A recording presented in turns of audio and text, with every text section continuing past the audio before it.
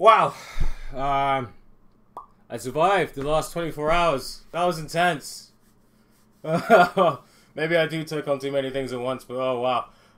So what's up guys, Freeman here, and my dreams have become very soggy, to say the least. And wow, last night, man, Jesus. And it's quite interesting how this actually ties in with a lot of the other stuff I'm doing, because on my first day of juice fast, on my second day, I was having a lot of insomnia. And when I have insomnia, I'll sort of fall asleep, wake up, fall asleep, wake up, fall asleep, wake up. And for some reason, my brain, if I try and fall asleep after waking up and I don't properly get back into REM sleep, I had these vivid dreams multiple times throughout the night. I woke up like, I survived. Get me out of there. This is torture. Oh, wow. The places I've been. I probably need an STD test after this, let me just tell you, after all those dreams. Yeah, so I survived, managed to go out to the first day, and noticed my first benefit, other than not being able to punch someone in the face from having smoking cravings.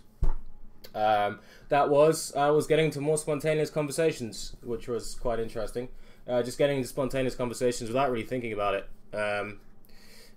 It's only just started, so you actually notice it coming on more and more and more.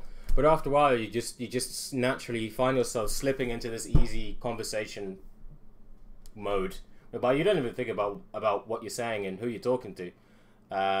So tomorrow I'm gonna really, test it out and see what it is. Also, I'm gonna get my hair done because I look like a tramp. Jesus Christ, look at all this. That's gonna be fun. Getting my hair pulled for 3 hours. Anyway, yeah, my brain is also part half dead.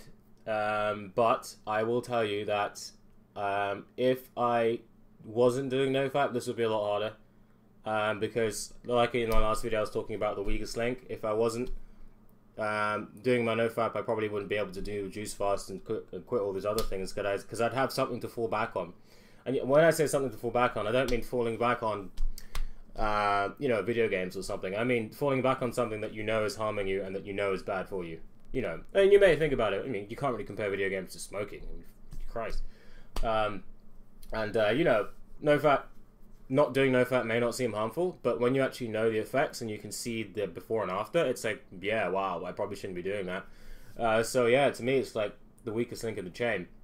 And the more I have to do everything at once, otherwise I can't do anything at all. What an existence. But it does mean that, man, like week 2, week 3, oh, I feel like a god. It's, sometimes I just sit there and just bask. I don't know. You're just like, God, I feel so good. But that's gonna be blood, sweat, and tears till I get there. But it's worth it. Same thing with Nofap. There are times when after like week 2, you're just like, wow, like I just did that. Wow, what's happening to me?